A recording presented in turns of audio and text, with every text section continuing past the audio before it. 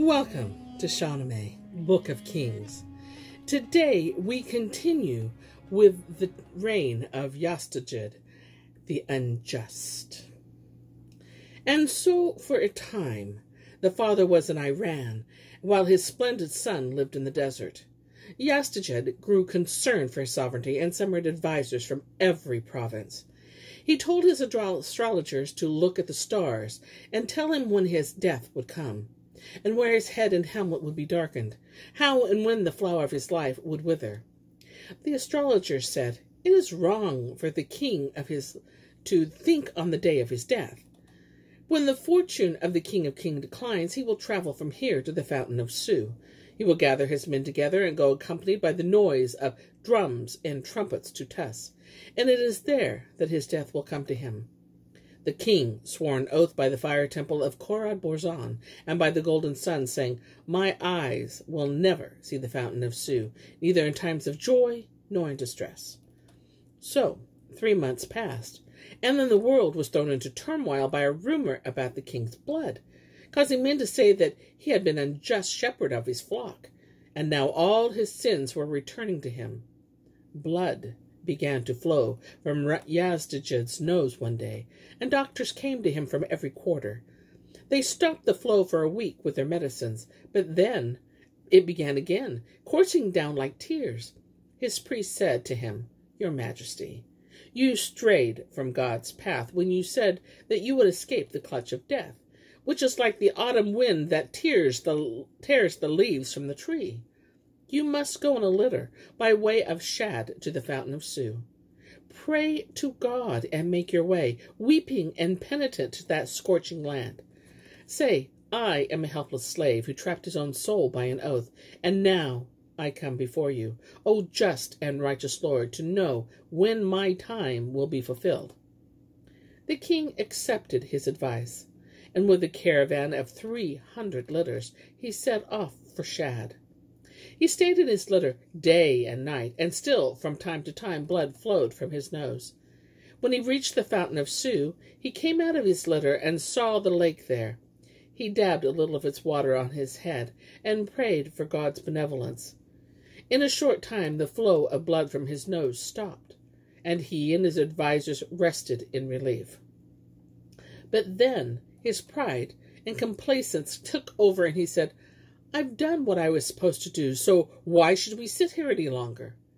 Because of the king's arrogance in ascribing everything good to himself, a white horse emerged from the lake. It had a round rump like a wild ass and short pasterns.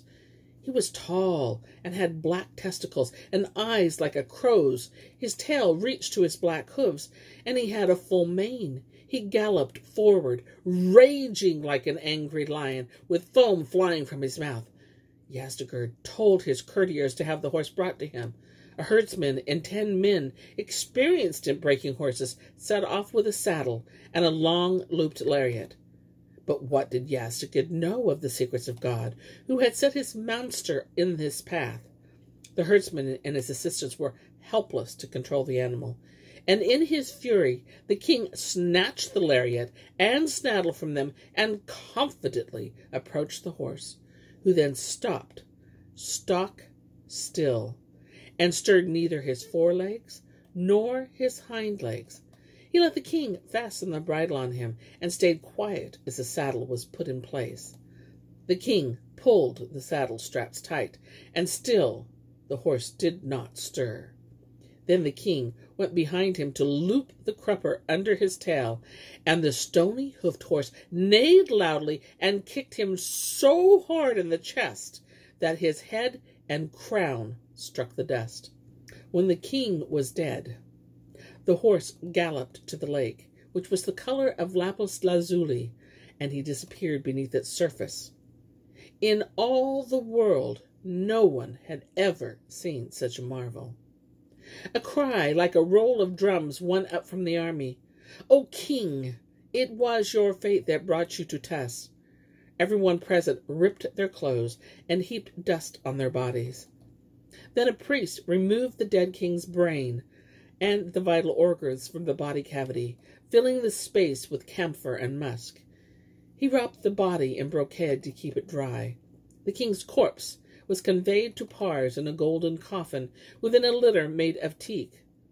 So turns the world, and it is when you feel secure that you should fear its evil. Though you might rest, the world will not. And when you eat your bread, wine is the best comfort. While a man lives in this world, it is better to follow the faith than to act sinfully. After the king of the world had been placed in his tomb, the Persian nobles gathered together and wept. The lords of the marches, the priests and the great warriors, the wise counselors, all came to Pars and gathered at Yazdegerd's tomb. Gostahem, who had killed an elephant while he was mounted on a horse, Karen, who was Goshap's son, Malad, the lord of Pars, and a breaker of horses, Pires, famous for his exploits with his mace, and all the other great lords whom Yazdegerd had treated with such contempt, came together in Pars. Goshap, an eloquent or literate man, addressed them. My noble lords, no man has ever seen a king as wicked as this king has been. He hoarded all he'd stolen from the poor. His reign was murder, rapine, grief, and war. No one has heard of any former reign that was so evil or that caused such pain. We do not want his seed here on the throne, and from the dust we turn to God alone. Proud Bahram is his son, and we'll soon find he has his father's heart and will and mind. Besides, he talks of Manzur all the time. We can't accept a king who's steeped in crime. All the Persian lords swore a solemn oath that they did not want anyone of the seed of Yazdegerd to assume the crown and throne. Then they rose, determined to find some other king. When news of Yazdegerd's death spread among the nobility, various chieftains, such as Alan Shah, Bivard, and Shegnan, with his golden diadem, each thought, sovereignty is now mine, from the earth to the moon sphere. And since there was no king occupying the throne, the world was filled with discord. The priests and champions of Iran gathered in Pars and discussed the situation, wondering who was worthy of the throne and of such a task. They wanted a just and generous man to quell the disorder in the land, since without a king the world was like an uncultivated meadow. There was an old, chivalrous man from a wealthy and noble family who lived in the borderlands. His name was Khosrow. He was benevolent and had been successful in his life. Iran's chieftains bestowed the crown and throne on him, and an army of men from every quarter came to him. They told Bahram Gur of the bitter fortune that had come to the throne, saying, Your father, illustrious among kings, has died, and in dying he took the good name of the kings with him. An assembly of nobles has sworn that they want no seed of his to be the king. That Bahram, his son, is as he was, and that in both appearance and substance that he takes after his father. They have placed a man named Khosrow on the throne. Bahram scored his cheeks with his nails. He seemed desperate with sorrow at his father's death, and for 2 weeks the wailing of men, women, and children could be heard throughout the Yemen. At the new moon, after he had mourned for his father for a month, he gave audience again. Manzur and Noman and a crowd of Arabs came weeping into his presence, burned by their sorrow. Manzur spoke. Great prince of all of us, we have arrived in this world destined for dust, and we come with no hope of a remedy for this. Whoever is born from his mother dies. I see man's life as injustice, and its death that is justice. Bahram Gur said, If the name of king passes from my family, a great glory will depart. These usurpers will attack your plains, and the land of the Arabs will become like a pit of death. Mourn for my father, then think how you can help me. Manzur chivalrously replied, This land is mine, and I pass my days hunting in these plains. You should mount the throne and govern the land, and may your reign last forever. All the nobles supported what he had said and rose up before the young ambitious prince, ready for war. Manzur said to Noman, Bring together an army, often 1,000 young lions from the Shaban and the Cajun tribes. Then I will show these Persians who is king.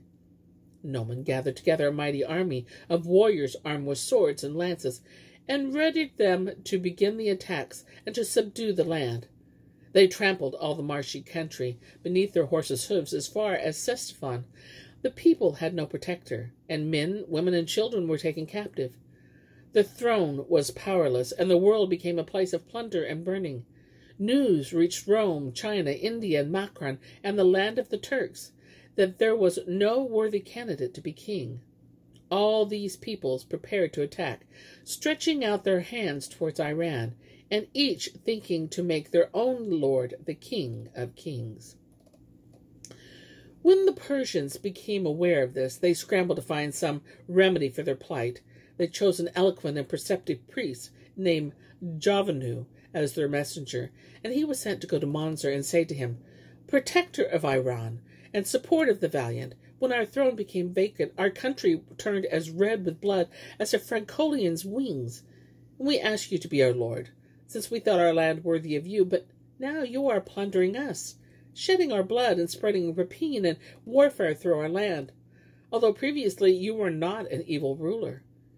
Fear men's curses and reproaches. You're an old man. Take heed of what you say, and may it please and benefit you. There is another judge besides you, one who is above the understanding of the highest of men." Javanu traveled to the land of the Arabs, where he spoke to Mansur and gave him the letter with which he had been entrusted, repeating all the Persians had said to him. The Arab king heard him out, but did not reply to the charges. Instead he said, "You are a wise man seeking a way out of misfortune. Tell the king of kings what you have said. If you want a response, tell King Bahram what you have told me. He will show you what must be done." He sent a courtier to take Javanu to the prince. When he saw him, Javanu was astonished at the might of Bahram's chest and shoulders, at his strength and stature, and called down God's blessings on his head. The prince's cheeks were the color of red wine, and his hair exhaled the scent of musk. The learned messenger lost all his dignity of rank. He became confused, and his message went completely out of his head. Bahram saw that the man was bewildered and questioned him at length, gently and kindly, and set him on a throne. When Javanu had come back to himself, Bahram asked him why he had made the arduous journey from Persia. He sent Javanu back to Mansur with a courier saying that Mansur was to write a suitable answer to the letter. Mansur smiled, his face opening like a blossoming flower when he heard this reply. He set about writing an answer and said to Javanu, "You're a wise man, and you know that whoever does evil will suffer punishment. I heard your message and the greetings you brought from Iran's chieftains. Say to them, who began this? Who was senseless enough to start this war? Bahram Gur, the king of kings, is here, splendid, powerful, and possessed of an army, and if you drag a serpent from its hole, you're likely to see your skirts dragged through blood. If I had been the Persian adviser, they wouldn't have been overrun in this way." Javanu had seen Bahram's face and talked with him, and he pondered whether Bahram was worthy of the throne. As he listened to Mansur, he had an idea and said, "You are a noble lord who needs no one else's advice. Since the Persians lost their wisdom, many of their leaders have been killed.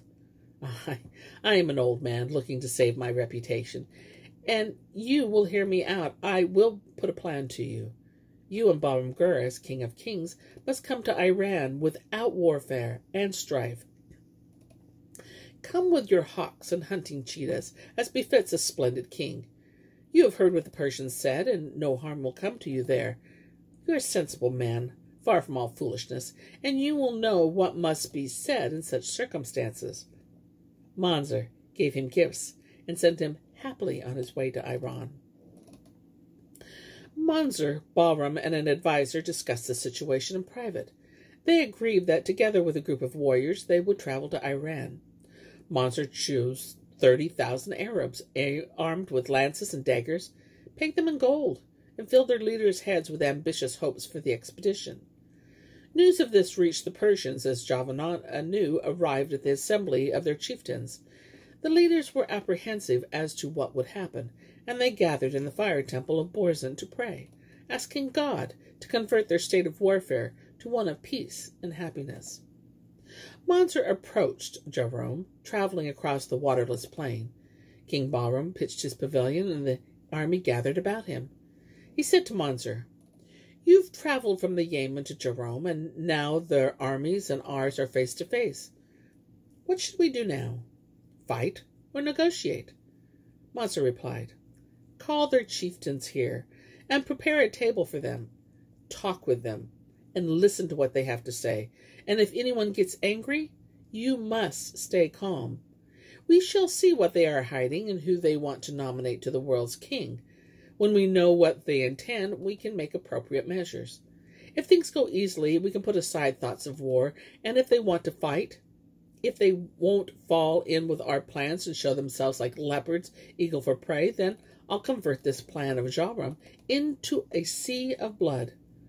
But I think when they see your face and stature and goodness, and how wise, cultivated, patient, knowledgeable, and dignified you are, they won't want anyone else for their crown and throne but you. And if they make a mistake and think they can deprive you of your position, then I and these cavalry will use our swords to bring the day of judgment down on their heads. When they see our innumerable army and our dignity and discipline, and when they reflect the kingship of your inheritance passed down from father to son as is right, and when they consider that bloodshed is our trade, and that God is our support, then they are not going to want anyone but you as king." Bahram's heart was filled with joy at these words, and he laughed aloud. As the sun rose above the mountain peaks, the Persian nobles prepared to welcome Bahram. Meanwhile, Bahram was seated on an ivory throne, and he wore a crown of great value.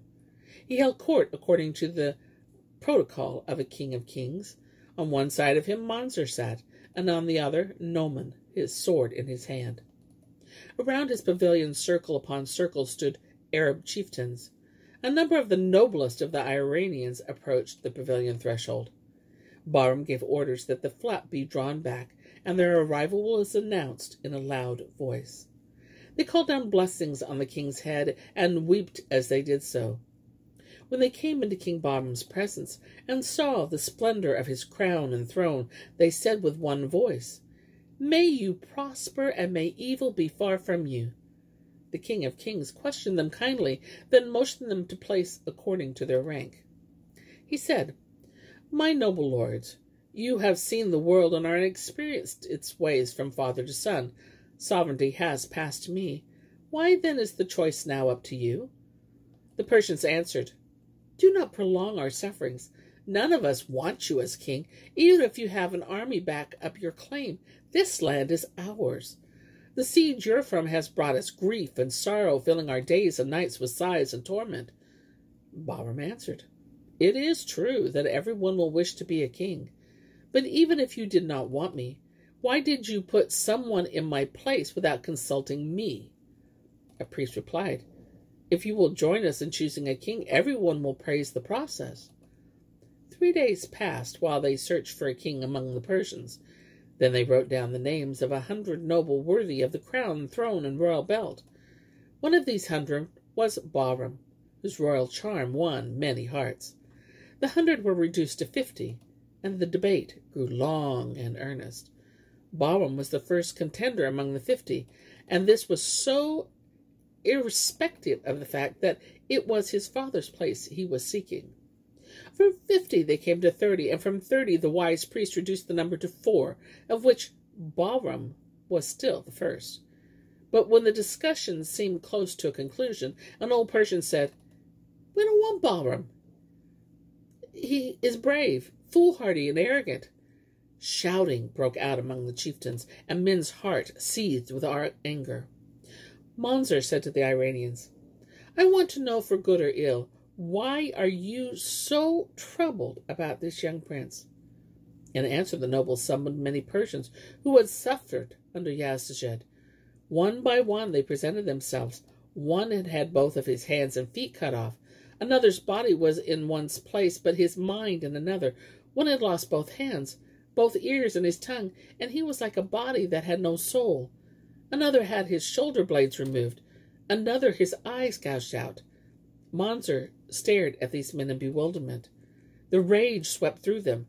Bahram was deeply affected by what he saw, and he cried out to his father's dust, If you shut your eyes to human happiness, did you have to steep your soul in the fires of hell as well? Monsieur said to Bahram, this evil is not something that can be pushed aside for them. You heard what they had to say. Now you must give your answer. Anger does not become a prince. Bahram said, my noble lords, you know the world's ways, and you have spoken truly. There are even worse things said that are still unsaid, and it is right that I reproach my father. All this is bitter in my mouth and has darkened my soul. His palace was my prison, and it was God who saved me. Tanush freed me from his snare. I fled to Monzer for refuge because the king had never shown me any kindness. My men never have his nature. If that were to happen, all trace of humanity would disappear. I thank God that I have wisdom, and that my soul is nourished on wisdom. I have prayed to God that he guide me, so that I can cleanse men's souls and hearts of all the evil this king did. I am a God-fearing man, and I live for my subjects' well-being. I shall be a shepherd, and my subjects my flock. I will seek only peace and justice. I am magnanimous, cultivated, and careful in my judgments. An unjust king has no sound judgment. His wretchedness makes him vile and perverse, and no one should weep for such a tyrant. Sovereignty passes to me from father to son, and I am wise and benevolent. On my mother's side, I am descended from King Shahnameh, and my wisdom equals that of my ancestors. I have wisdom, good judgment, and greatness. I ride well, I am humane, and I am strong. I consider no one my equal in manliness, not in fighting or feasting or any other matter. I have a hidden treasure, which is those illustrious men who are loyal to their sovereign. I will make the world flourish from end to end with justice, and may all of you flourish and live happily. I will rebuild those lands the king's injustice destroyed, and make them prosperous again. Now, I will make a pact with you, which I will swear before God to keep. Let us bring the ivory throne of the King of Kings, and set the crown upon it. And then bring 2 savage lions from the wilderness, and set them on either side of the crown. We'll tie them one on either side, and whoever desires to be the king will go between them and take the crown and place it on his own head. Then he will sit as king between the 2 lions, the king in the middle, the crown above him, the throne beneath him. We'll have no one but that king as our king. Even if other candidates are just and nobly born, and if you reject my plan and choose some ambitious contender in place of me as your king, you will have horsemen's spears to prick and goad you. I and Monzer and our maces and swords will be there. Arab warriors have never learned how to flee from the battlefield, and will raise the dust of warfare over your kingdom and its province. Now reply to what I have said, and use your best judgment as you decide. Then he retreated into his tent, and the world was astonished by his words. The Persian priests and nobles who heard his speech said, he possesses the divine fire. This is not said out of perversity or folly. He speaks about nothing but justice, and we should rejoice in this. And as for his talk of wild lions and placing the crown and the throne between them, God will not question us if the lions tear him in pieces, because it was his idea. Not that he would be pleased if he were to die, and if he does gain the crown, his glory will surpass Faradun's. We want only him as our king, and agree to what he has proposed. And here is where I end my tale for today. But I'll be back tomorrow with more tales. Many more tales. Until then, my friends,